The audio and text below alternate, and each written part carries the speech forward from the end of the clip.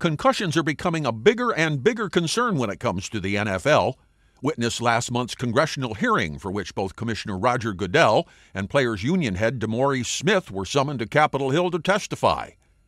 Players themselves are reluctant to reveal head injuries, many of them afraid of losing their spot on the roster, others avoiding any sign of weakness in a culture where gladiator and warrior are compliments of the highest order.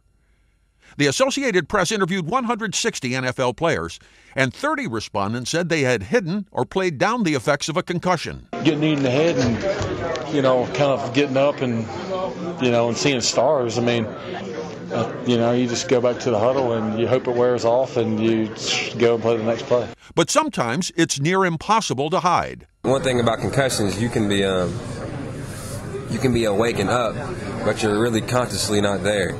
Like, if that makes sense. Like, you'll be up walking around, you might be talking, but you might be kind of talking crazy. And how long before that goes away? It could be the next minute, or it could be, in my instance, it was like 45 minutes. Are newly engineered helmets the answer? Helmets are, they're getting better, but, it's still a rough sport. And how does the NFL grade out in its stepped-up effort to make things safer? They're taking some really great steps to making it that way.